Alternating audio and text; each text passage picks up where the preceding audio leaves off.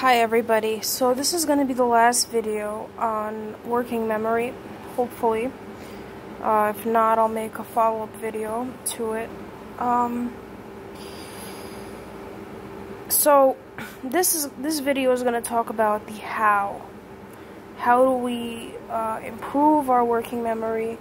How do we regain executive function so that working memory can supplant the constant invasive thoughts you have about this douchebag or this douchebag ass that did this to you.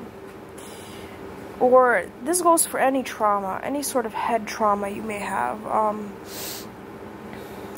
any sort of brain injury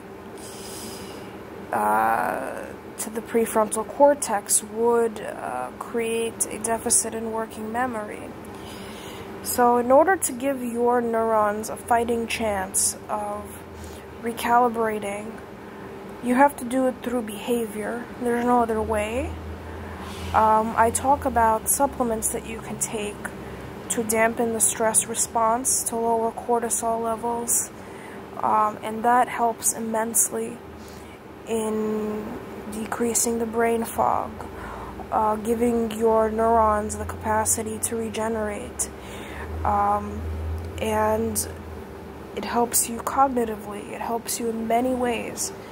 But unless you change your behavior, I found there's very little that you can do in the long run in terms of replacing these memories with new ones.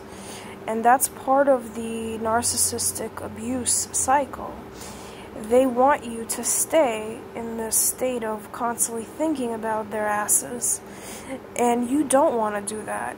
You want to put this experience on the periphery of your consciousness and be able to think about the things that you want to do, other people that come into your life that are healthier.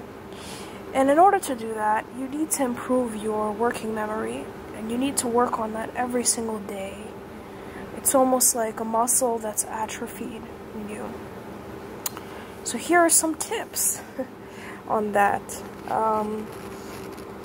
Two types of strategies are discussed here. General working memory strategies that can be applied to students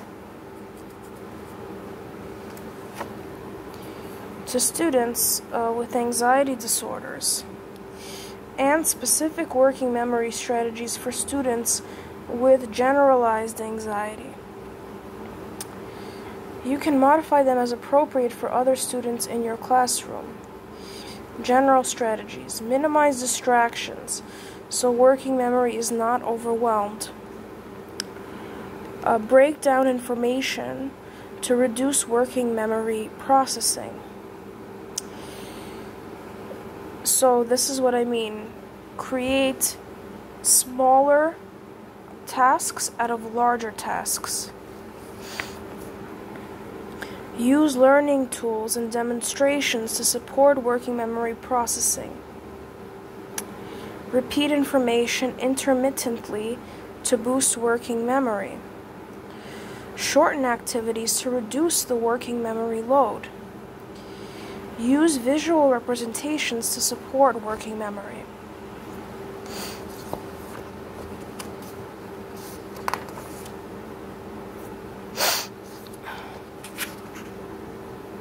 Specific strategies: reduce social anxiety to support working memory processing. Use social prompts to support verbal working memory. Set routines. Create realistic expectations. And one method that you can use is chunking. And this is creating small tasks out of large ones. So when you plan your day, for example, you could create a to-do list.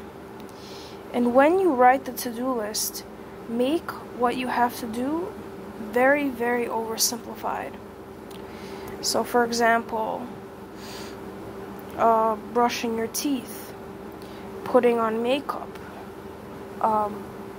washing your hair, making your bed, biking to this destination, biking from this destination, reading this chapter, writing this chapter, making a fruit juice, eating such and such breakfast. The more specific you are with your tasks, the more probable that you will accomplish them. And what I've done is I've created like this small book where I write out my tasks for the day. And whenever I finish the small tasks, I put a line through them. And over time, the working memory will come back online because now you're used to consolidating the day into small tasks. And it may be very boring to you in the beginning, and it may be very strange. It feels strange that you would have to write that you have to brush your teeth, but that's how you retrain your brain to think in small pieces, as opposed to catastrophic situations, or maybe not being fully in the moment creates catastrophic situations over time for you. So understand that this is part of your brain that has been damaged, and that you need to actively revive it in order to be more grounded in the present moment, and in order to accomplish your future goals. So your life is like a mosaic. It's made out of small pieces, as opposed to a huge big picture. It's small pieces that grow into a bigger picture, if that makes sense. So think about chunking your time and thinking about dividing your time into small pieces. Thanks.